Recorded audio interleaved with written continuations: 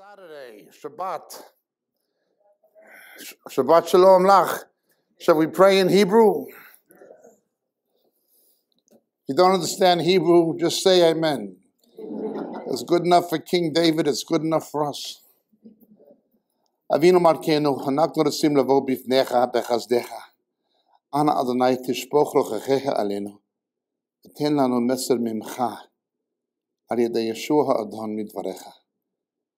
ותן לנו אבא החוכמה והמרץ, לא רק לשמוע, אבל גם כן לעשות לפי מה שכתוב בדבריך.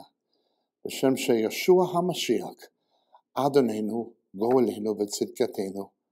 Amen. You want me to tell you what I said? I don't know. I memorized it by rote. I couldn't.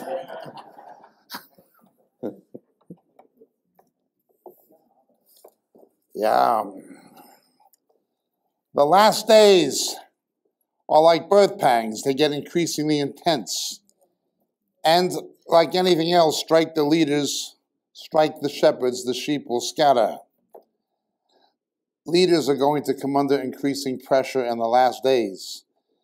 One of the reasons that godly pastors and godly preachers I know are having such difficult times in various aspects of their lives. It's God grooming them for the future.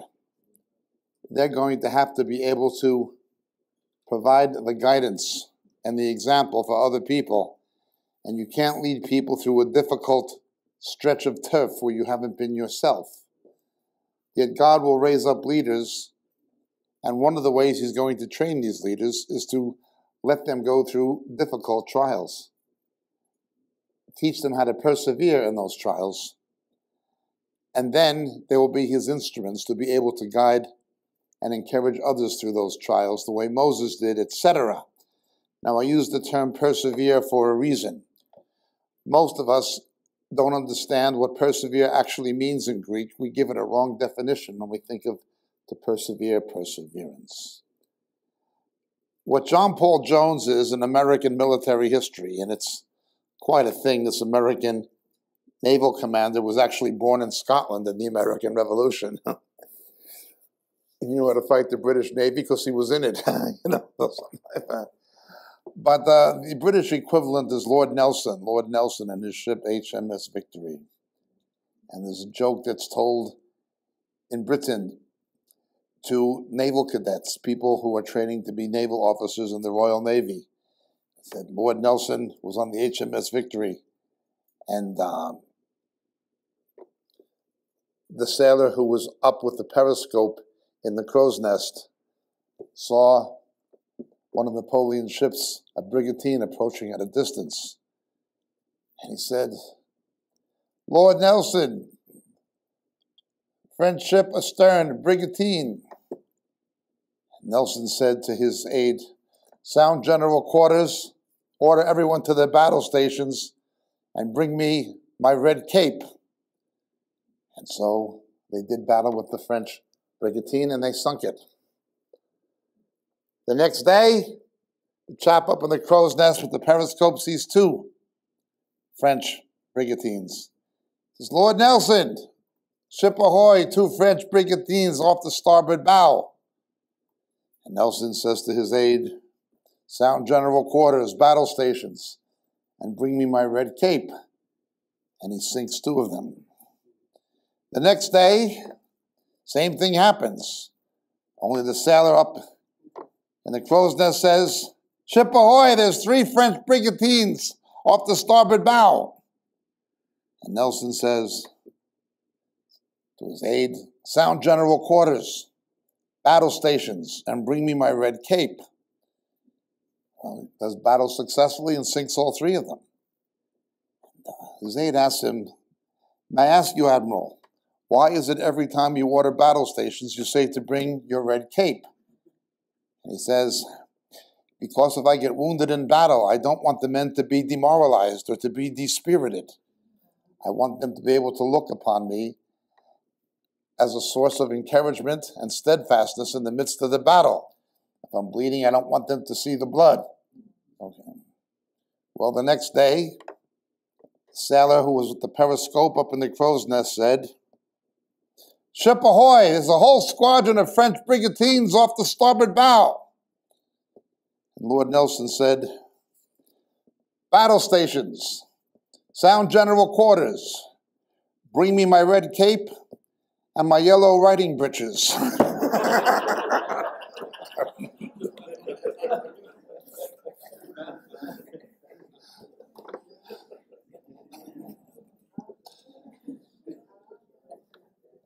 Things get worse before they get better. Things get worse before they get better. Leaders are only ordinary people.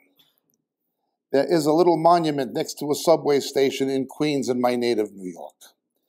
And it's a quote by an American admiral from the Second World War called Admiral Halsey, nicknamed Bulls Halsey. That was his nickname. And on this little monument it says, "There are no heroes. There are no heroic men. The men we call heroes are ordinary men in extraordinary circumstances." Well, that's all it is. Ordinary men in extraordinary circumstances. These people may stand out for what they did under extraordinary circumstances, but the fact of the matter is, many people would have behaved heroically under those circumstances.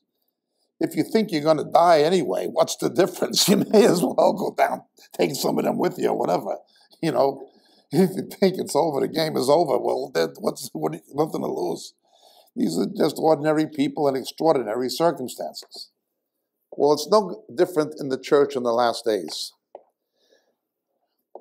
Persevere. What do we mean by persevere? And what does God mean by persevere? Here begins the complication. Here begins the problem.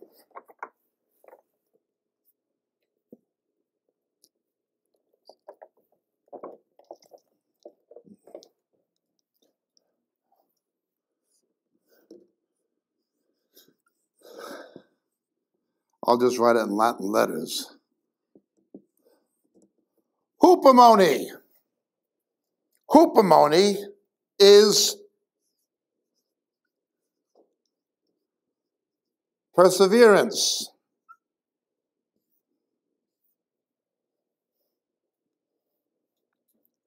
But it doesn't mean in Greek exactly what it does in English.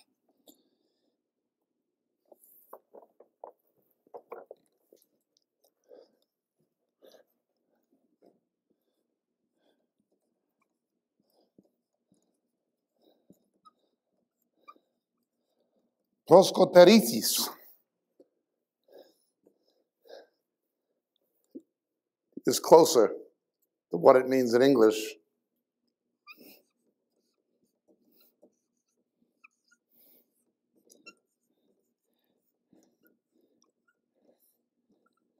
Steadfastness. Steadfastness. When we say perseverance, most people think it means steadfastness, being steadfast. That's not the meaning of hupomone. That's the meaning of prosketeresis. What then is the meaning of hupomone? Hearken. Hearken. Listen. And act upon what you hear. Remember, faith cometh by hearing, and hearing the word of God. Faith cometh by hearing, and hearing the word of God. Hearken, listen. This is what we got to do. Hupomone is walking in the Spirit, listening to the voice of the Holy Spirit. The first and foremost way God speaks to us by His Spirit is with His Word, inspired by the Spirit, and anything else God tells us to do will be based on the Scripture.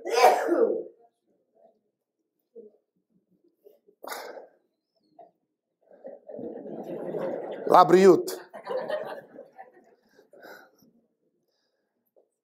Prosketeresis. Steadfastness comes from hearkening. Hearkening. Walk in the Spirit. You will not fulfill the lusts of the flesh. You stop walking in the Spirit, the devil knows we're going to sin anyway. That's all he's got to do is get us in the flesh. It's only a matter of time unless we get things right. We must hearken. We must practice this idea of walking with Jesus daily. I mean, people sing about it. It's a nice song and everything. He walks with me and he talks with me. Just because it sounds like a nice jingle or something, people sing it. No, there's theology in that song, that hymn. There's theology.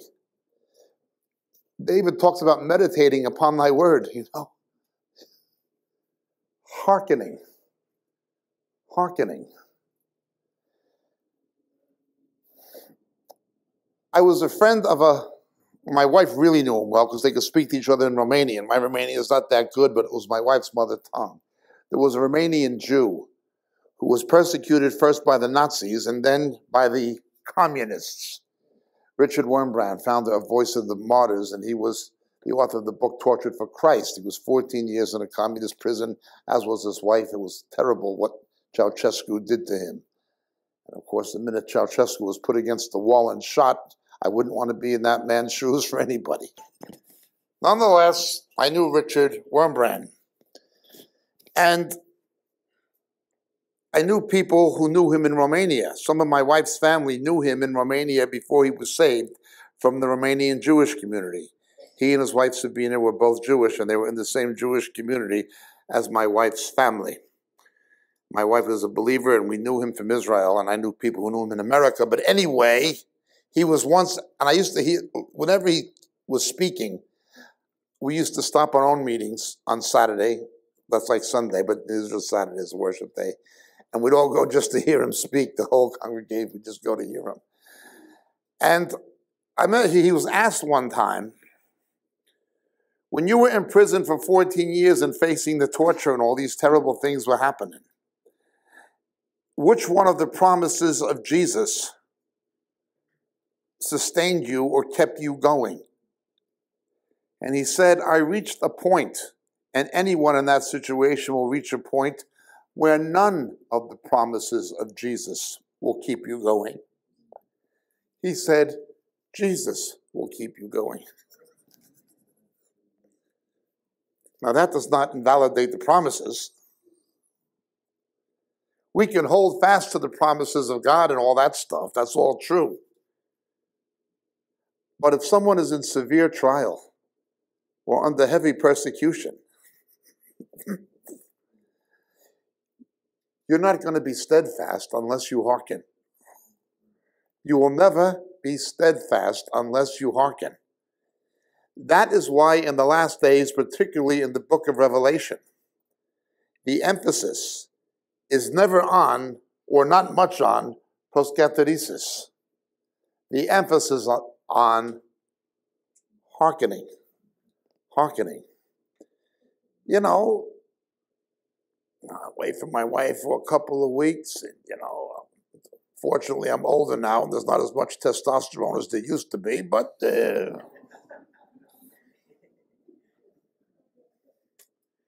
no, I've never had an affair and I don't subscribe to internet porn sites or anything, but stuff goes through your head. My old lady knows I don't fool around. As you can see for yourself, I couldn't get a date in a woman's house of detention anyway.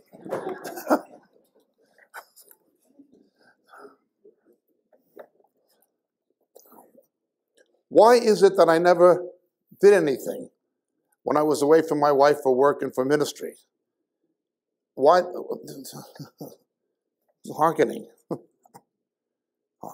You really going to do that? You want to see what that cost? I just think of him being nailed to the cross to pay for what I was contemplating doing. Being nailed to the cross to pay for what I was, you know. You didn't just die for all of us. He died for each of us. You got to hearken. You got to hearken. Left to myself, I guarantee you, I would have, and I've had opportunities, you know, when I was a bit younger anyway. You get these women with unsaved husbands and they hear you preach and they think you're still, you can tell they're getting weird and everything, you know.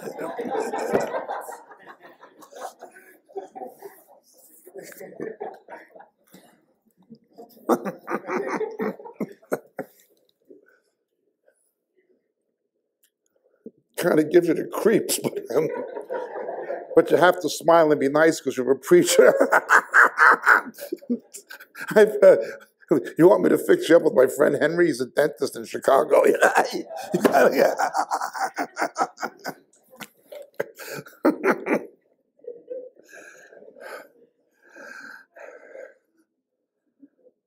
It's only hearkening.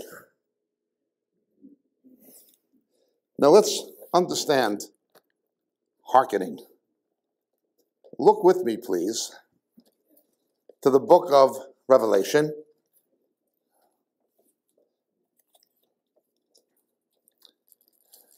Chapter 13.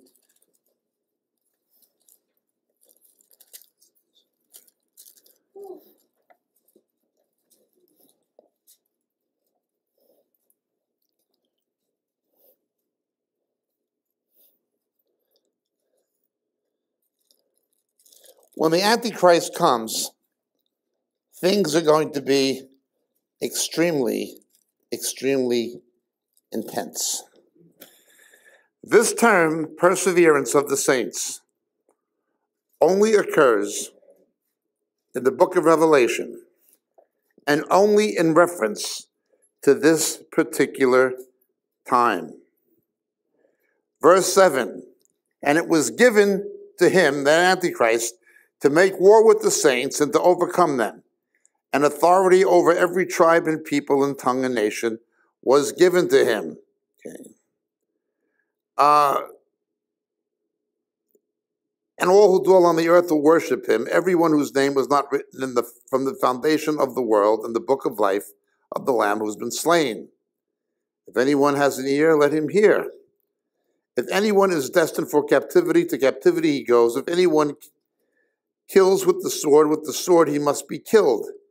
Here is the perseverance of and the faith of the saints. Perseverance goes hand in hand with faith. Perseverance goes hand in hand with faith. Now, if you understood or have ever heard our past teaching on faith, the Greek word pistes and the Hebrew word emunah, where you get the word amen. In both Greek and in Hebrew, faith and faithfulness are the same word. We make a distinction in English. God's word does not make that distinction. We're saved by grace through faith. Yes, it's grace. And we accept it by faith, that is by trust. But we are saved by grace through faithfulness. You must be faithful to him who saved you, as he was faithful to us, faithfulness to Jesus. The righteous shall live by faith. Trust, yes. But the righteous shall live by faithfulness. Scripture does not make a distinction between faith and faithfulness. If someone's faith is real, they will be faithful. This is, in large part, what the Epistle of James is talking about. Faith without works is dead. Well, faithfulness without works is dead. If you're faithful, you're going to be acting on what you're trusting in. We make this distinction in the English language that is not to be found either in Greek or in Hebrew. Faith and faithfulness are essentially the same. Now, perseverance always goes hand in hand with faith, meaning not only trust, but faithfulness. I trust you, so I'm going to be faithful to you. I'm going to be faithful to you, Jesus, because I trust you. I'm going to act on it. I will persevere, that is, I will hearken. That's the meaning. Now, when we look at the book of Revelation, when the horsemen are unleashed with the seals, we see the first one is the Antichrist imitating Christ. He comes on a white horse, doesn't he? Just as Jesus comes on a white horse later on, after the vile judgments. Antichrist comes before Christ and tries to counterfeit him, tries to look like him. Okay.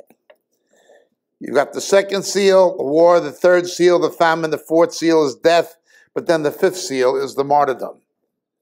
That is great tribulation. That's what happens. Okay.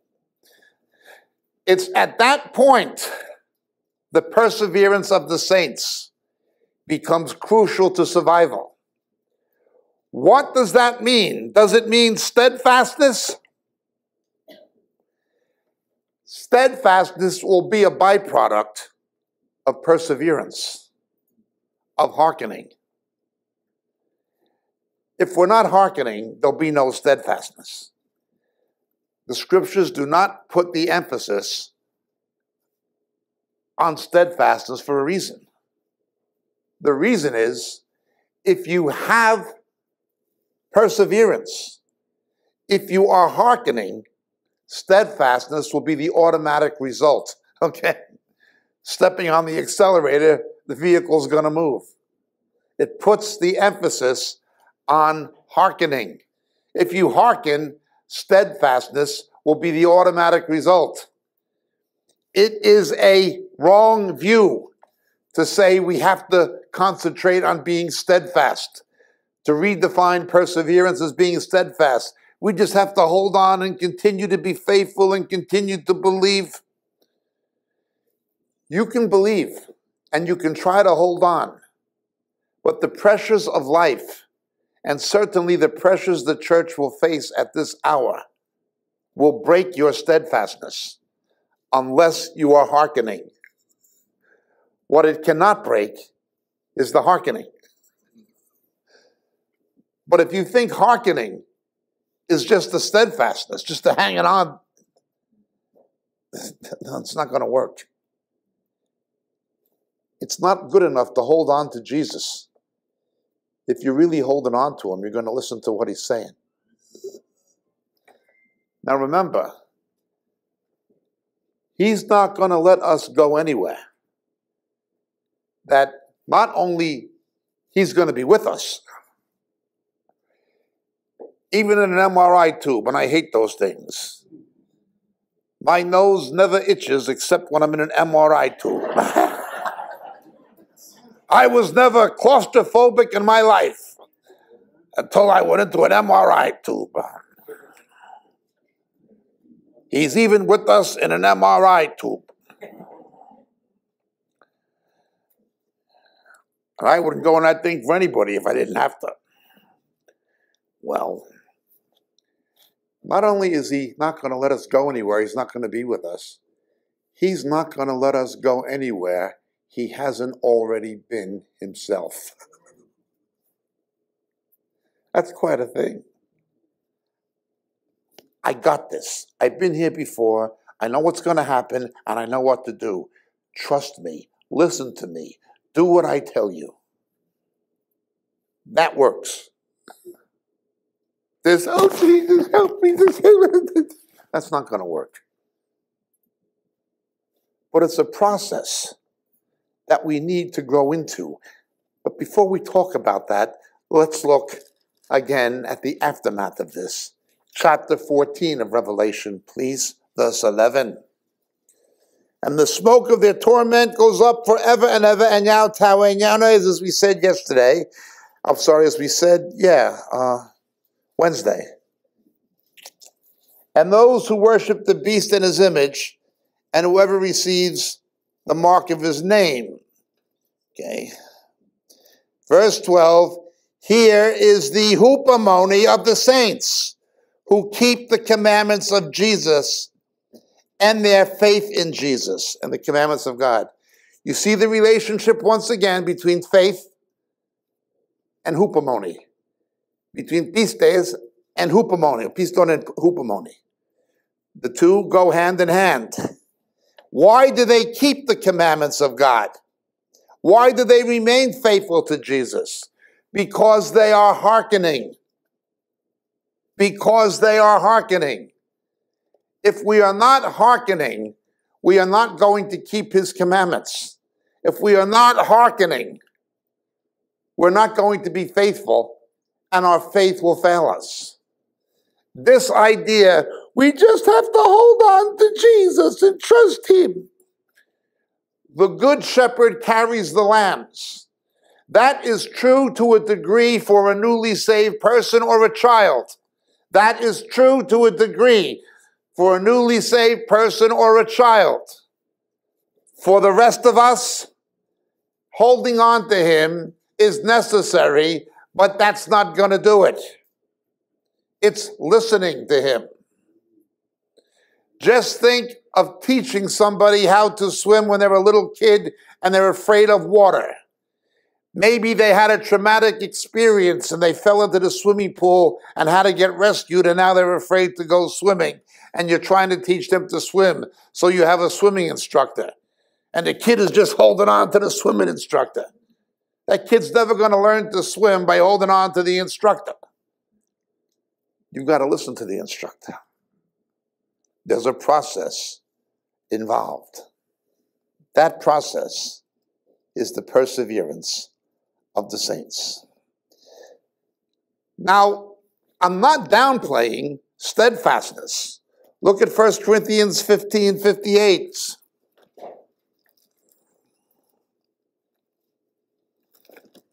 The resurrection chapter.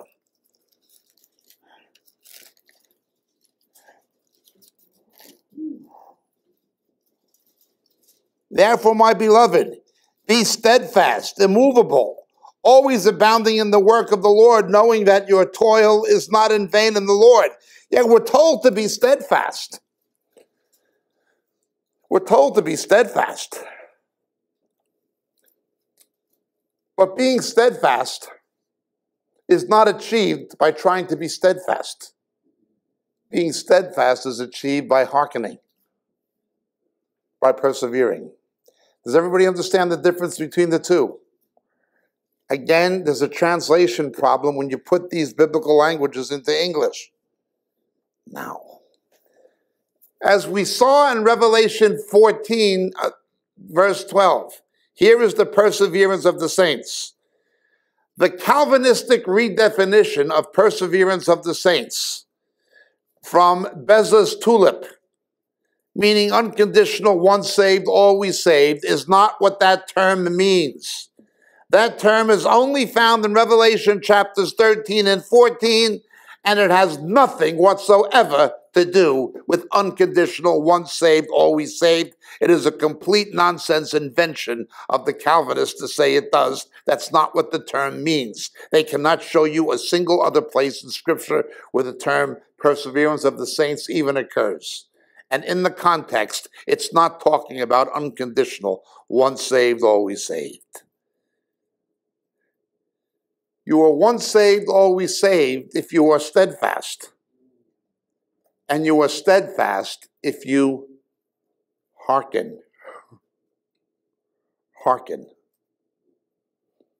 It's like anything, temptation. The voice you listen to is the one that's going to win the fight, isn't it? The voice we listen to is the one that's going to win the fight. Well, listen. Look with me, please, if you will, to Romans 8:25. How do we get ready to face the last days, to be steadfast, to persevere in faith and in faithfulness? Let's begin by looking. Romans chapter 8, verse 25.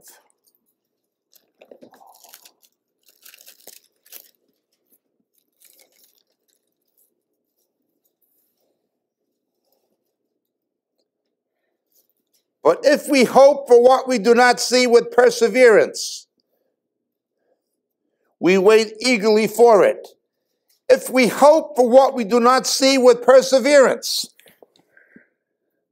how do you hope for something you can't see with perseverance? Through a relationship with Jesus. Steadfastness is the result of the relationship. Perseverance is the relationship. Hearkening. Don't worry. I'm here. I've got you. We're going to do this. Everything is set. Don't worry about the problems. I've been there, done that, got the t-shirt. You can't see it, but you have a blessed hope. You can't see it, but persevere. In other words, I'm just believing the Lord, hallelujah. No. I'm walking with the Lord. He sees me through day to day, and I know He's not going to fail me because He doesn't fail me day to day. He's not going to fail me in times of trial or temptation, and He's not going to fail me in the last days. You understand? That is the emphasis.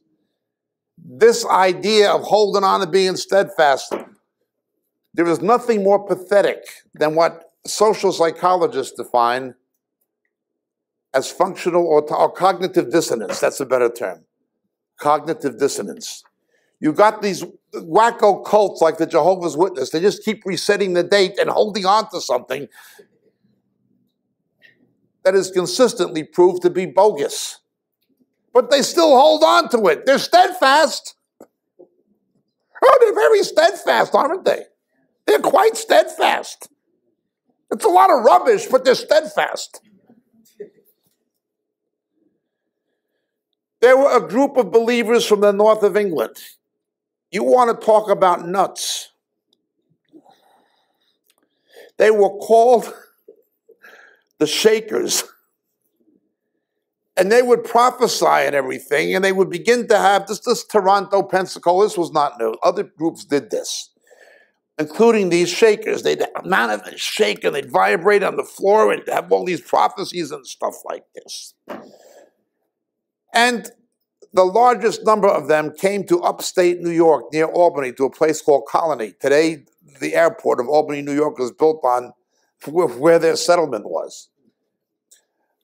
Up until a few years ago, there was 2 of them left, still holding on to these prophecies that went back 150 years, still believing it. And they were old people. From some Mother Crandall, that was Mother something, that was from England. She had these prophecies. They were holding on to it. Didn't happen. Did they persevere? No. If they were persevering, they would have knew it was all rubbish. But they were steadfast.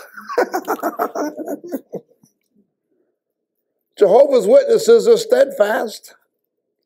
Many people are steadfast. You want to talk about nonsense?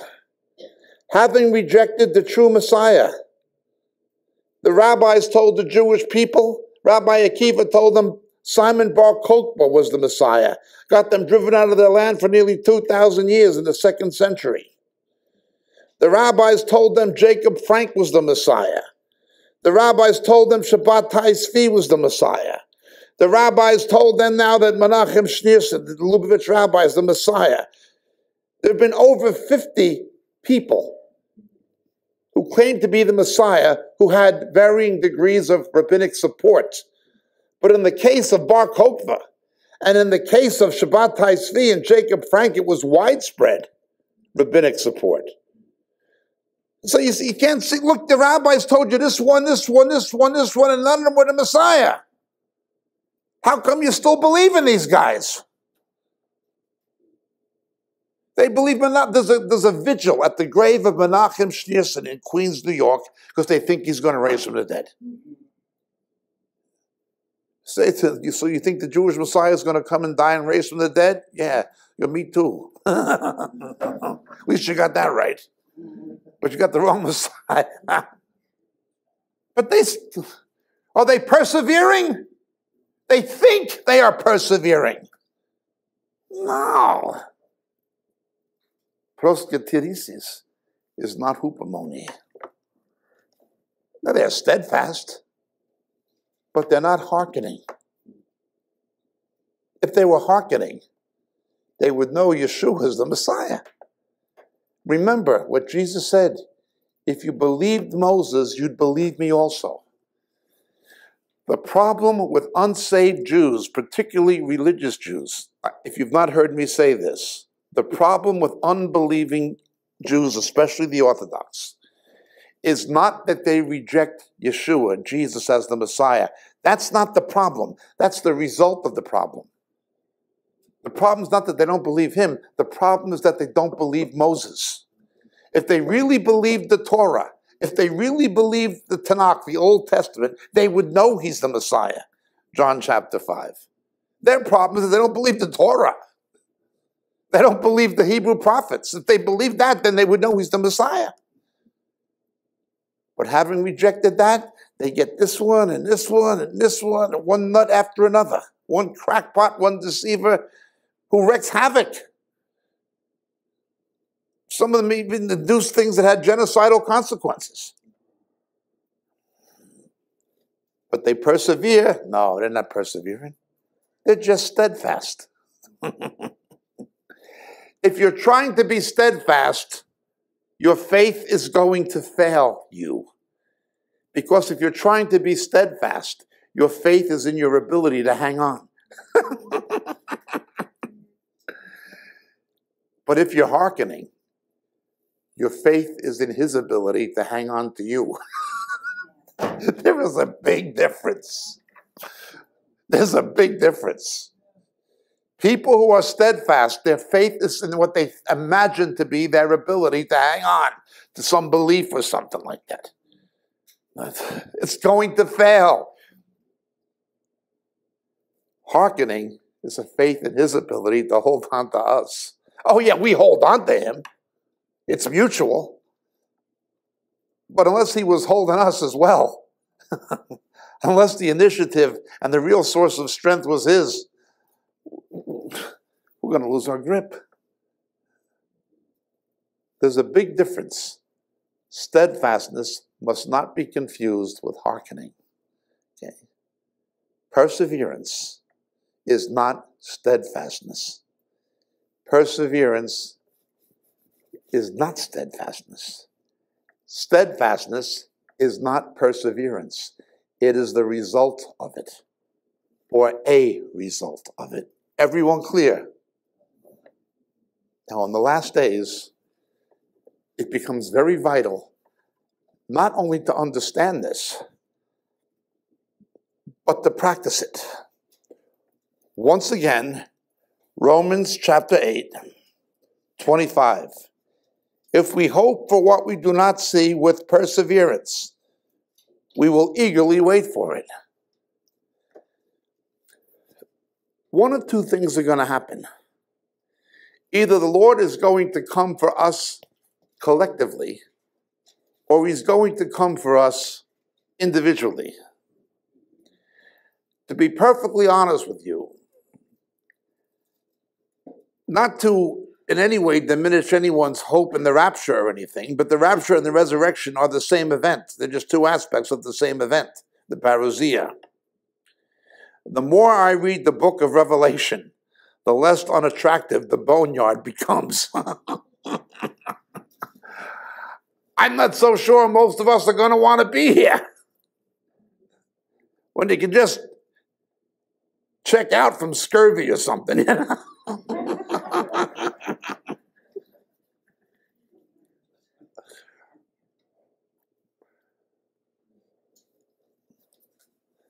Well, let's look at this. Romans chapter 5, please. And not only this, but we also exult in our thlipsis, tribulations, knowing that tribulation brings about perseverance. And perseverance, proven character, and proven character, hope. And hope does not disappoint, and all that stuff. Notice the focus is not on hearkening. It's on perseverance. Knowing that tribulation brings about perseverance. The best way to train soldiers for combat is a live fire exercise. My son was in the Israeli army. In the Israeli army, for certain people going into what's known as Kavi, combat units, there is something called Har Hanorah, the terrible hill. It's in the Negev desert where the temperature in Fahrenheit is about 120 degrees, extremely dry. There is a medical rehydration clinic next to it because of the danger of heat stroke. Soldiers consume large amounts of water and salt tablets to prevent the heat stroke. You've got full battle kit and a rifle and a helmet in this heat, plus body armor. Heavy, but in that heat. This hill has got barbed wire that cuts, and it will give you an electric shock. And then they set off by remote control chlorine gas canisters underneath it, and these things are going up with that heat. They won't give you a gas mask. You got to cough your way up. I mean, they control the concentration of it so as not to do pulmonary damage, but it certainly irritates, causes tears and coughing in this. And on top are drill instructors dressed like Muslim terrorists with AK-47s, Kalashnikov rifles, firing live rounds over your head. And then down there, you have these Jewish boys just got out of high school, and you wouldn't believe what they do. The day before they do this, they take them to the military's version of Yad Vashem, the Holocaust Memorial. And they show them pictures of the medical experiments on Jewish children done at Dachau. And they show terrible pictures of what the Nazis did to Jewish children and to old ladies and things like that. The sergeants have a profile on each candidate to be a paratrooper or whatever unit they're going into. And they don't call you private or anything. They call you by your name, Danny, Donnie. And they know Donnie has a little sister named Rachel, Rachel.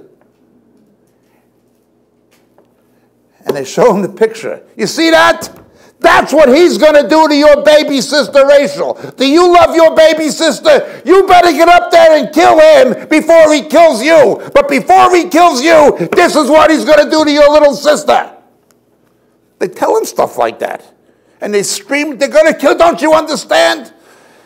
And they show him a map of all these Arab countries surrounding Israel and how little it is. You can't afford to lose one war. Don't you get it? And they keep telling him this. They're psyching him up. The whole thing with the Holocaust, and they keep psyching him up like this. And you get this kid, if he doesn't get up the first day, he's got to get up the second. And if he doesn't get up, he doesn't go into Kravi. And they're shooting the AK-47s and up there, the kid.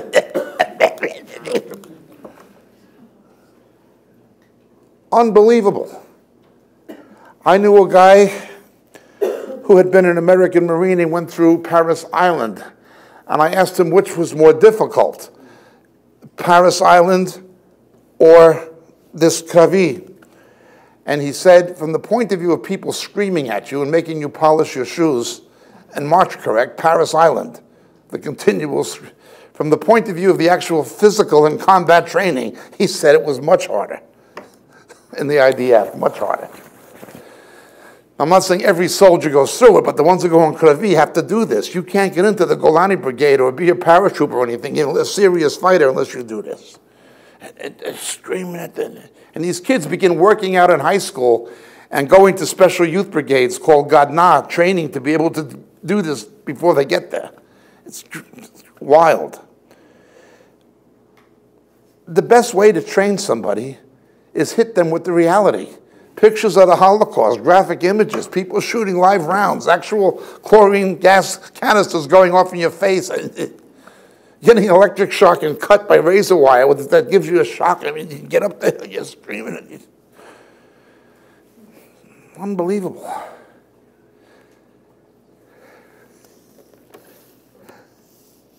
But it's true.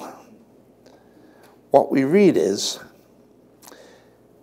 tribulation brings about perseverance. We also exult in our tribulation. The stuff we go through now is preparation for the real thing. That's not to say the tribulation we have now is not real. But I see the tribulations Christians have in California, and things are getting tougher with Proposition 8, and I can't send my kids to the public school anymore because of this. And, I'm a Christian policeman, and I have to go to this gay sensitivity training, and it's all against my beliefs, and, this is happening. It's getting very difficult for Christians in the legal teaching and professions and the emergency services. Fighters in the military having to go to gay sensitivity training. This is crazy. Our enemies don't do that. I guarantee the Iranians don't have that. It's unbelievable. Unbelievable. But I have to go to Vietnam in November. There's no comparison, not by a long shot, between anything any Christian in this country goes through and what those people, especially their pastors, go through as a way of life. They've got the real thing. I don't think many Christians in America could handle what they go through, because Christians in America have been lied to so much by TBN and by the money preachers, by the messengers of Satan. You don't have to suffer, you're a king's kid. Blab it and grab it, claim the victory in Jesus, or you don't have any faith. They don't even know what faith is.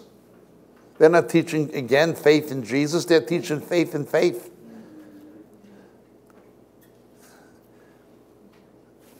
I've seen real persecution. I've seen the real persecuted church. There's no comparison.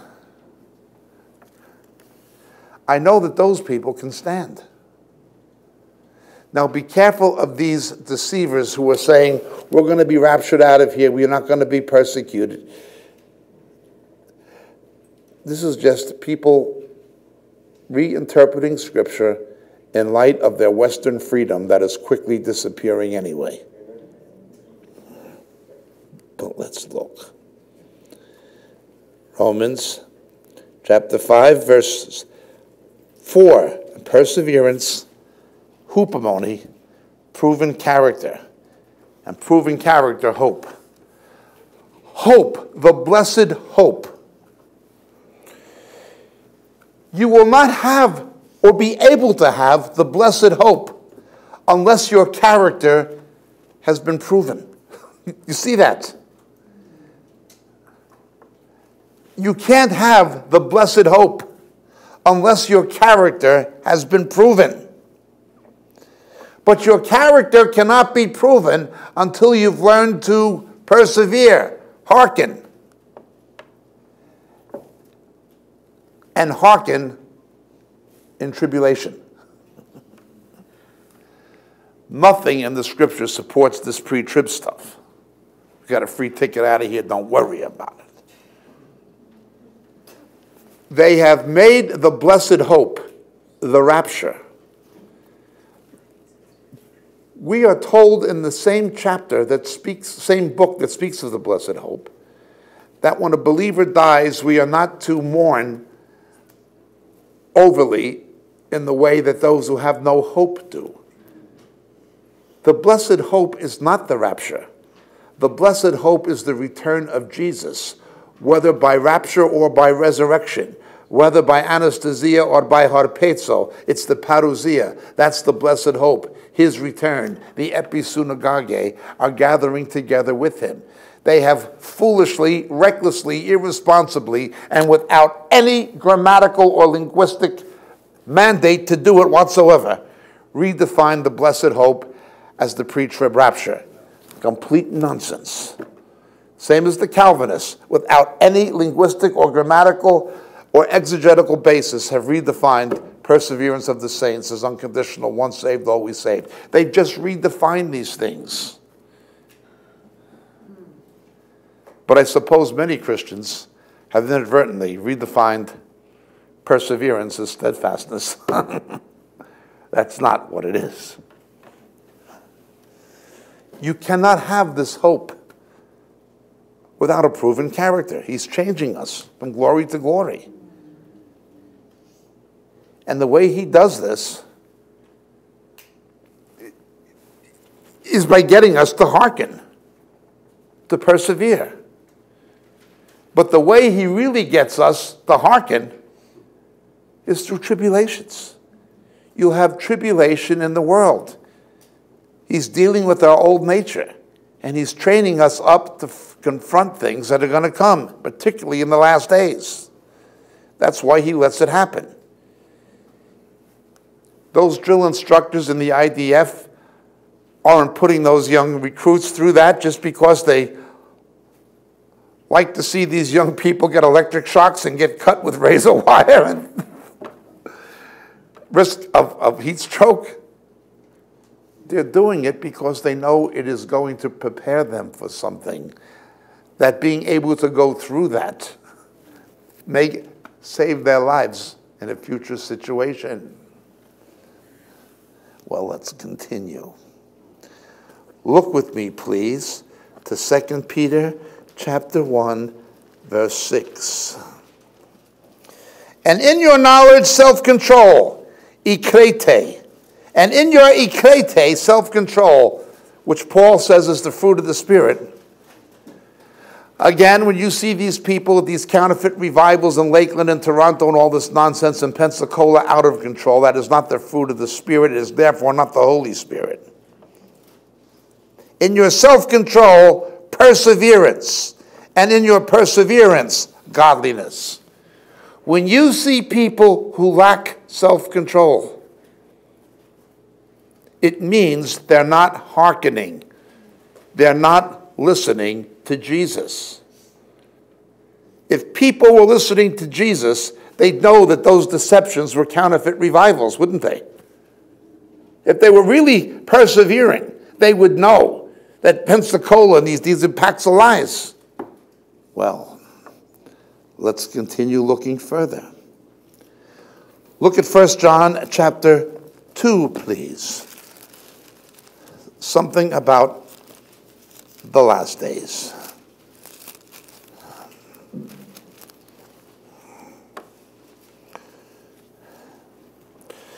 When he gets to verse 18, he speaks about Antichrist in the last hour. Now, we explain what this means in the book Shadows of the Beast and also on our teaching on Antichrist, the Antichrist series. Do not love the world or the things of the world. If anyone loves the world, the love of the Father is not in him. And it describes what the world is and its lusts and so forth. Then it says, children, it's the last hour. People who love the world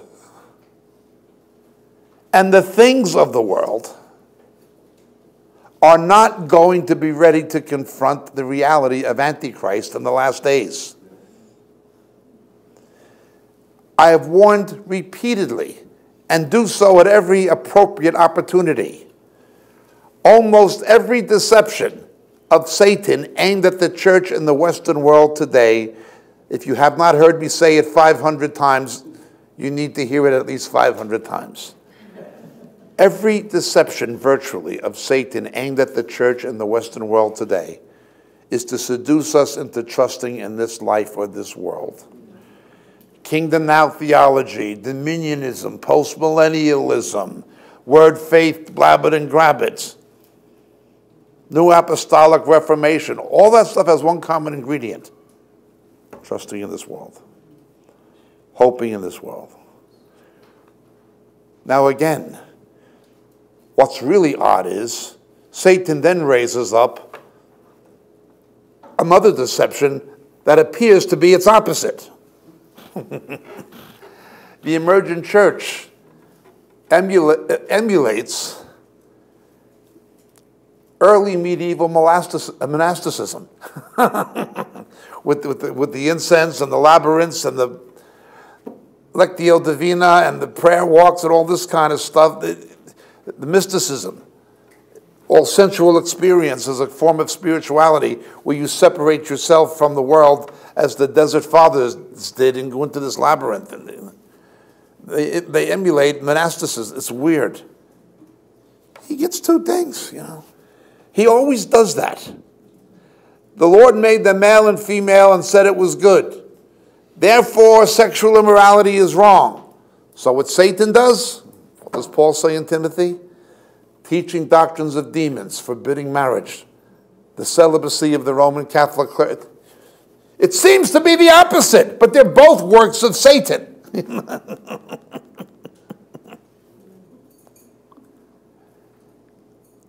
Now you're saved, now you're not, to facilitate the sale of indulgences, to build the Vatican. That was Roman Catholicism. Calvinism, unconditional, once saved, always saved, that seems to be the opposite, but they're both lies of the devil. The devil is really great at getting one thing that's wrong, and people see it's wrong. Once they become aware it's wrong, he raises up something that seems to be the opposite of it. You know how many Christians today are going into Calvinism and Reformed theology?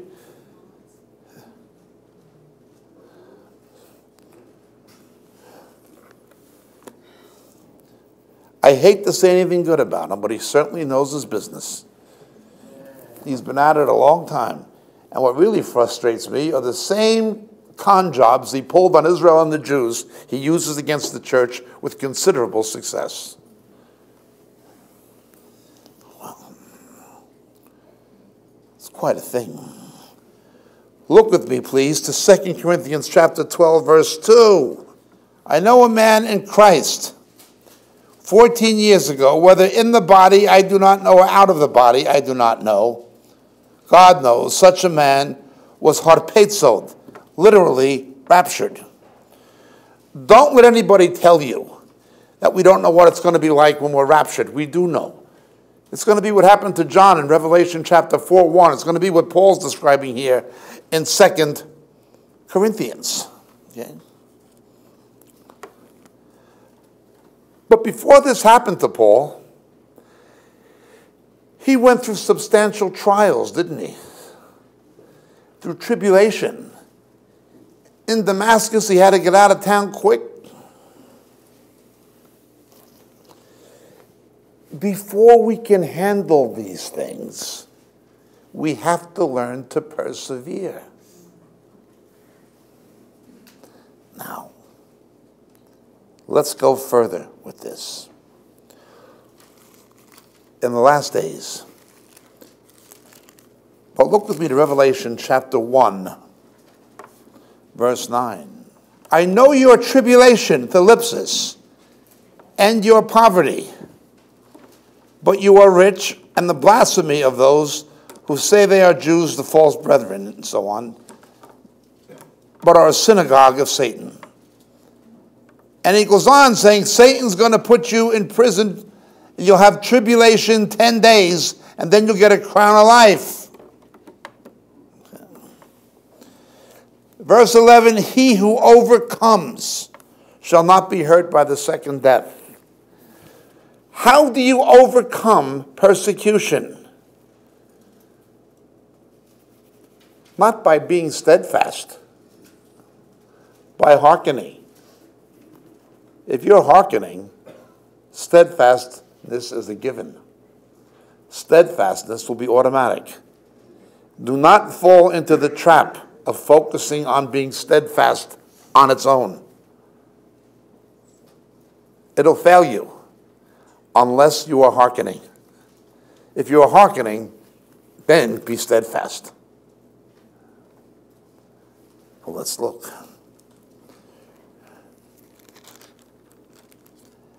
Revelation 1:9, I know your brother, I, John, your brother, fellow partaker in the tribulation, the thalipsis, and kingdom, and hupomone, perseverance. Right there, a relationship between tribulation and hearkening. Perseverance. Revelation chapter 2, verse 2. I know your deeds, your toil, and your steadfastness. No. And your perseverance.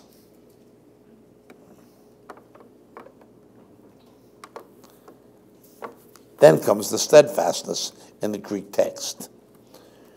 Revelation chapter 2, verse 19 tells the church in Thyatira, a bad church, I know your deeds and your love and faith and service and perseverance, and that your deeds of late are greater than at the first. Notice if somebody's really persevering, they're going to be faithful. The deeds will be there.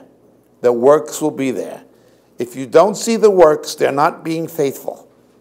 They're not persevering. Because if you're persevering, that is your hearkening, Jesus is going to be telling you by his Spirit, do this, do that. Go here, go there. Don't do this, don't do that. Do this. Here's what I want you to do. Here's your gift, here's your ministry, here's your function in the body. This is what you got to do. You're only going to know what Jesus wants you to do by hearkening, by persevering.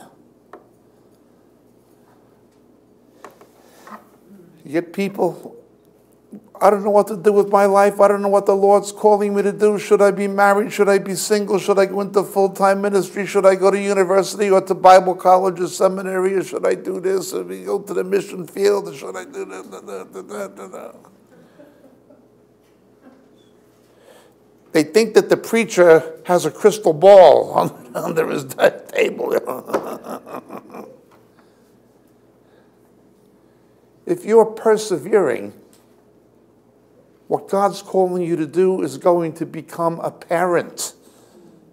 Not only to you, but to those who know you, at least within the body of Christ. It's going to be apparent. Let's continue. Revelation chapter 2. Now let's look at chapter 3 of Revelation, verse 10. Because you've kept the word of my perseverance. Notice the relationship between the word, the scripture, and perseverance. The first and foremost way God speaks to us is always on the basis of his word. He will never tell us to do anything that is not in accordance with his word. Notice it puts the word first. Unless somebody has a grasp of basic doctrine, they're not going to understand how to hearken. This is particularly true of young believers and sometimes of women. Not that I'm a misogynist. It's not true of all women. But women are more naturally prone to it than men. Men have other problems, which are just as decrepit. Thinking that you're hearing from the Lord when you're not. Thinking of hearing from the Lord when you are not. Women are, on the average, more vulnerable to that than men are. That is one of the reasons leadership is male. It is a protective function. Okay. Unless you're grounded in the Word, you cannot persevere, because you will not know it's Jesus holding you and speaking to you. The word of my perseverance. I'll keep you from the hour of testing, peresmos. You're not going to go into the wrath of God, the day of the Lord. We're out of here for that. We're not going to be here for that, providing you're persevering. And you can't persevere unless you're grounded in God's word. When you see people going around, we just have to be led of the Lord and led of his Spirit. They're talking a lot of rubbish. They're hearing the voice of other spirits. They're being misled by what Jeremiah calls the futility and foolishness of their own mind. That's not perseverance. Perseverance requires a grounding in the Word. Remember, my people perish for lack of knowledge.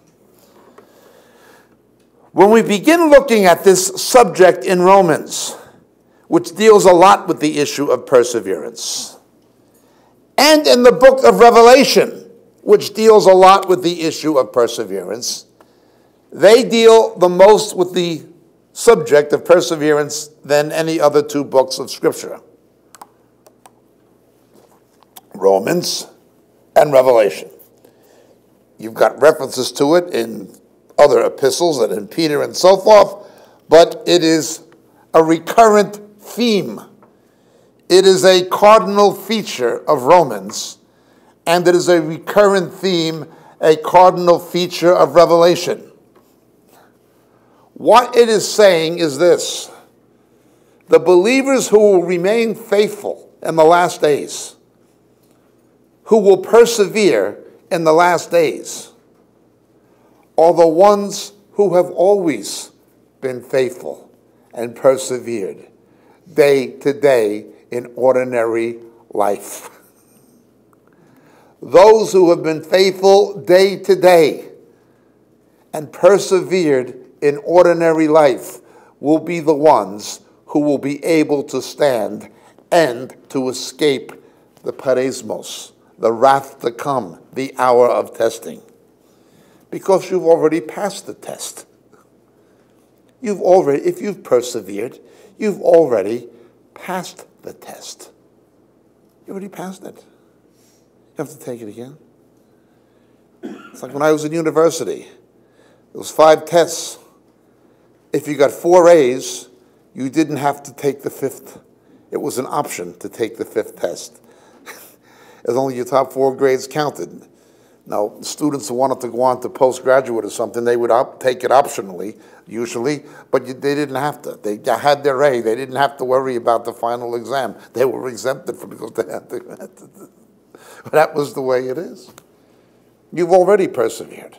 Now, this idea of perseverance has been true of all believers at all times. But the fact that the only other book of the Bible that puts as much emphasis on it as Romans, and actually puts more emphasis on it than Romans, verse for verse, is Revelation. In other words, it is what we call a kal vachomer situation. I won't explain that now, but a general truth becomes an amplified truth, okay? Something always important becomes especially important in the last days. As I've explained it many times, Hebrews 10:25. Forsake not the fellowshipping together one with another, especially as you see the day approaching. Fellowship is always important, but in the last days, its importance becomes amplified. Okay? Well, it's the same thing. Perseverance is always important, but in the last days, its importance becomes amplified. It becomes a key to survival. Well, if somebody is not grounded in Scripture, they're not going to persevere. Okay? They're not going to persevere. They're not going to persevere. If someone is not practicing ikrete, they're not going to persevere. They're not going to persevere. They're not going to have the character to persevere. If someone is mistakenly thinking that perseverance is steadfastness, they're not going to persevere. They're not going to persevere. If you persevere, you will be steadfast. But endeavoring to be steadfast is not going to make you persevere. I'll say that again. Persevering will guarantee steadfastness, but steadfastness will not guarantee perseverance by any means. Look at the cults. They're very steadfast. It doesn't work that way. In the last days, believers are having problems. It will come to the Western world. It is already in many countries.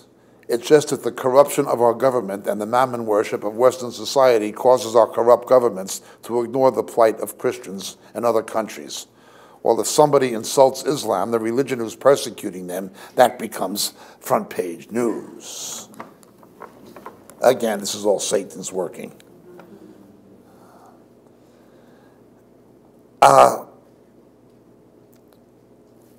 What's happening to believers in the countries I go to sometimes, I've been to other countries with this persecution, both Islamic and communist. Those people are a lot more equipped to stand in the face of what's coming on the face of the earth than we are. I've known pastors in Southeast Asia that they only wanted Jesus to come because they didn't have any other way out of it.